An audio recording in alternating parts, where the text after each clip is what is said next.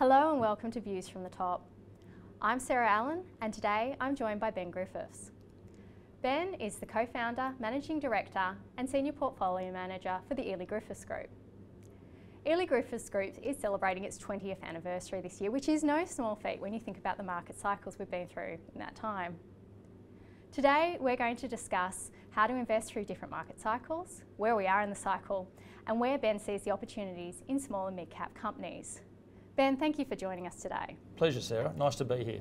So to begin with, congratulations on the 20th anniversary. Thank you. Now, you started out in the third year of the dot-com bear rally, which is a pretty difficult time to be starting. Can you discuss some of the challenges that you went through at the time? Yes, it was. It was every bit a harrowing time. As you may recall, or perhaps you're too young to recall, but some of the real world ructions were extraordinary. You had SARS, you had the second invasion or the second Gulf War, you had the Iranian earthquake that killed a large number of people. There was a lot of tumult in the world. And financial markets weren't spared either, so there was chaos. And I recall when Brian, Eley and I struck out and said, let's set this thing up, there were a lot of doubting Thomases that basically said, bad time to start. Don't you know markets are going lower? Don't you know the whole thing's destined to trade into much lower levels? And I remember thinking at the time, was a bit of a lesson, is that there's never a good time or never a bad time to launch forward with a business. You do it when you're right, when you're confident, and you think you can do a good job. So on the basis of that logic, we set forth. In your 20 years with Eley Griffiths Group, you've seen a lot of market cycles. What do you see as the factors for success in investing during different market cycles? Yeah, well, I mean, every cycle is different. They are, however, they do boil down to a couple of common elements. And one is a discussion about valuation and a discussion about sentiment. And in every situation, a cycle will peak on a valuation that's overstretched to the upside with ebullient and exuberant sentiment. And equally, a cycle will bottom in times of despair, when valuations contract and when investor sentiment is very negative. You have very poor animal spirits. And if I can just share an example, I think the global financial crisis in 2009 is a great example where markets had a very buoyant time up until pretty well December 2007, and then they began to unravel into a very pronounced down leg or economic contraction. And I recall the cycle at that stage, wondering when will we know the cycle lowers in? When will you know that? And I think the two things, as I just referenced before, that we held on to was one, was that valuations had contracted. And I took a call from a private investor who rang up and was inquiring about 3 stocks we held in large quantity and wanted to buy them. And I said, look, I'm sorry, sir, we deal through stockbrokers, we don't deal directly with corporates, but can I ask, what's your fixation with these 3 businesses and why are you calling me today? And he said, well, I can just tell you one simple thing. Valuations in the listed market are now cheaper than valuations in the real world out there. And of course, that absolutely nearly always doesn't happen. Listed market valuations tend to be higher than the outside world or unlisted valuations. So you had the complete reverse of the valuation methodology where stocks were trading cheaper than real world businesses. That for me was a bell ringing moment that valuations have reached rock bottom. It's time to start thinking about buying. And at the same time, talking to people, you couldn't find a person in Pitt Street Mall or Hunter Street for that matter that would say, yeah, I'm buying stocks, it's time to get the portfolio filled. So you had the extremities, and that's what you get in cycles. And markets are based around cycles, the yin and the yang. And so we need to make sure that at the appropriate times, we've either got a bit of cash to take advantage of a cycle low, or we're responding to valuation and we start pruning the portfolio when valuations are toppy and sentiment is run wild. And that's what you often get at the top. Okay, and where are we in the cycle right now? I thought you might ask that. When you look at the cycle, you can look at it in a couple of perspectives. You look at the real world economic cycle, which would suggest that we are on the cusp of recession. That's certainly how the commentators would have you believe. If you look at it and I'll discuss that a bit more in a second, and if you look at it in terms of the market cycle, and remember there are 2 different things. There's the economic cycle that plays, and there's the market cycle, which is always preempting and presaging activity. It looks ahead. And I think the economic cycle the market cycle goes through 4 stages, as attributed to John Templeton. It goes through pessimism, scepticism, optimism, and euphoria. And I think with a market cycle hat on, I'd be thinking that we're in the sceptical or the scepticism stage of the market. Okay, I think we're pessimistic. I think there's more skeptics around about the impact that higher rates are going to have on investment and consumption and so on. We're not yet optimistic, and we're a long way from euphoric. So I think in that cycle setting, we're through the bottoming stage, and we're now we're trying to get out of a skeptic stage in the market. And in the economic setting, I think the market, as I mentioned before, commentators are telling you we're going to soft or hard land at some combination of the two. It's interesting, I had a meeting this morning with Michael Knox, who's the economist at Morgan Stockbrokers in Brisbane, and he said, we're not going to have a recession in the US. The recession didn't happen, and that's simply because the US government has been spending and they've been growing their budget deficit substantially.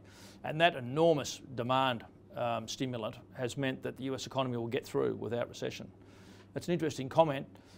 It's an interesting observation from Michael, and it went some way to explaining to me why yield curves, which are the great indicator of, as yield curves invert, we know we're moving into a recession type footing, and that's reason for concern.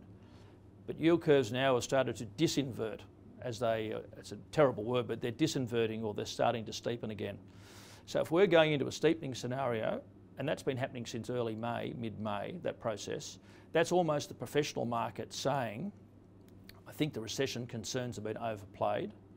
I think there's enough ingredients in place to suggest that the economy, the US economy, won't go into a hard landing. It'll be a very, very modest landing, and GDP will print positively in the first quarter of next year, or fourth quarter of this year and first quarter next year, suggesting that we're not going to go into recessed conditions. And the other thing I'm quite heartened about where we are in the cycle right now is people don't pay a lot of attention to the S&P earnings series, certainly not people in this country. In the US, they're obsessed with quarterly earnings. But I think you'll find that the US market since about March this year has been in upgrade mode. So we've had Q2 earnings came out well and were upgraded. Q3 earnings have been upgraded. Q4 and expectations for the whole of 24 have also been lifted. So Wall Street is starting to think the same way as Dr. Knox, and that is that we may just get through without a recession.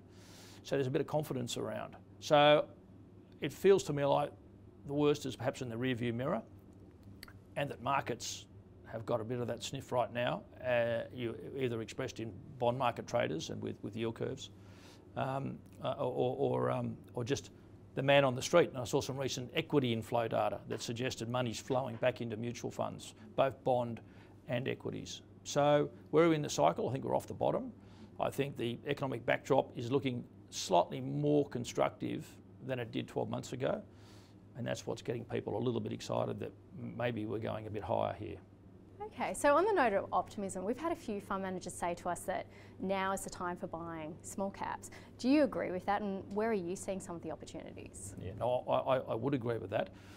And you're probably thinking he would say that, but I agree with it, simply because the small cap PE ratio is at about an 8 or 9% discount to the big cap equivalent. So they're trading at cheaper prices than the big caps, yet the big cap industrials will struggle to post any earnings growth in 24, whereas the small cap part of the market will probably do between 10 and 15% earnings growth. So you're getting stocks that are kind of on sale, but they're offering far superior growth outcomes for next year. So I think the fundamental base case is these stocks are cheap. They're cheap. They're priced cheaply for the growth we think they're going to deliver. And the other reason I think small caps look interesting is they've kind of been neglected somewhat. They've been cast aside. They've been chronic underperformers versus mid caps versus big caps since about December 21. So they've been panned and they've been shunned, and there's that sentiment thing coming back where the interest is not there. And I think when you can show me a valuation case, as I mentioned, discount PEs, and you can show me there's earnings growth coming through and there's a lot of disinterest from investors, then that tells me that small caps are a good place to be. Okay, any particular that you like in the moment? Plenty. Can't lift the skirt too high on this show, Sarah, but there's a number of stocks, and clearly we like, there's a number of resource names. in the energy space that we like. We're fans of Paladin, and we're fans of Karoon Energy. So we've been big believers in where the oil price is going. There's a number of good quality industrial names that we like, and as you might expect, Breville Group. We've got some Fisher and Paykel Healthcare we like. We have some Ridley, and we have some SiteMinder. So there's a number of stocks that aren't necessarily to be pigeonholed into sectors, but there's a good cross section. We've seen quite a bit of value develop, and we've taken advantage of that over the last several months. Okay. You mentioned a couple of resources names in there. Now, I know you've been fairly bullish on resources and commodities in the past. Are you still fairly bullish in these areas going forward? And any particular commodities that you like? Constructive rather than bullish. I think that the backdrop, the fundamental supply-demand ratios for most base metals are unbelievable right now in terms of being undersupplied, and demand remains fairly buoyant. You see in the oil market as well, demand is strong. I think average daily demand over 106, 110 million barrels of oil. Those estimates were what the market was penciling in, I think, in about 5 years' time. We're now seeing the demand levels today. So we like the outlook for the oil market, and by virtue of that, the gas market as well, and of course the uranium market. And we've seen that perform very strongly. A number of stocks, there aren't a lot of stocks in the Australian market to get exposure there, but uranium generally has performed well, and those stocks have also come into their own. So certainly materials and energies sector generally, but specific, there are stories within that. We don't go hunting for sectors, we go hunting for stocks, and the outworking is a sectoral representation. We've got a few Genesis Minerals, which of course is a great emerging gold play in WA, and we're very familiar with Raleigh and his team, who are doing an extraordinary job. They've had a few headwinds to navigate, and we've navigated them with him, but we feel pretty good about the prospects for that group, as we do for Capricorn as well. So Capricorn Minerals is another gold stock that we own in the portfolio. So we've got not a sort of throw a blanket over approach. We've got a very specific portfolio construction methodology. So yeah, that's how we're thinking about it. We're not getting too far ahead of ourselves. It's a very commodity specific thing. We're aware of the powerhouse that is China and the issues they're having up there. But demand still, I mean, as much as they've got issues below the surface, there's still plentiful demand for infrastructure projects up in China. So constructive rather than bullish for now, and probably turn bullish at some point as we see China enjoy some stimulus and start to recover more officially. Okay, so I'm going to turn to the fact that you're in the process of launching a mid-cap strategy. Why do you see this as a natural progression for the firm? Oh, it's a natural progression because, I don't know, for 28 of the 50 stocks that live in that mid-cap space we've owned previously. So we have a good working knowledge. We've got files on them that just probably need to be updated. But certainly we can see that we know the business as well. I guess it's a time-honoured observation that mid-cap stocks tend to be among the sweeter performers in the Australian share market. It's a great hunting ground. The space tends to be underserved by managers. There aren't a huge number of managers who get down in the weeds in that part of the market, and we've been doing it for years, so it's a natural for us. And my strategist at work, Peter Stoltz, drew my attention to an interesting data point the other day. He said that the mid-cap P ratio has derated by about 45% from where it was in November 20, down to around 15.5 times. 15.5 times brings you bang in line with the top 50 stocks. So you're paying the same sort of rating, or the same sort of P ratio for the top 50, yet the growth prospects for mid-cap stocks are far superior than those that live in the top 50.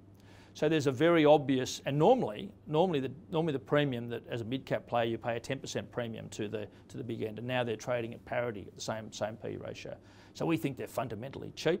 We think they're fundamentally underserviced or looked after or managed in a portfolio sense, and we think there's a great opportunity for us to extend our expertise and start building some portfolios around these names. And traditionally, as a small cap manager, we've had to release these stocks to the market because they've become a little bit too big for us. We now have the receptacle, or the fund, to capture those stocks and then nurse them through to their ultimate conclusion, which in many cases is top 50, top 20 inclusion. And if we can be on stocks like that, we've done our job. That's our job, is to hold and nurture and identify value and good quality businesses. So that's why we're doing it. Are there any stocks that you've released in the past that you're looking forward to bringing back to the portfolio? There's a good number, and we've got a great team up at Eley Griffiths Group poring over the sort of members or the stocks that should be a part of the portfolio. Look, there's two that we're very fond of. There's two that we have a very long history with.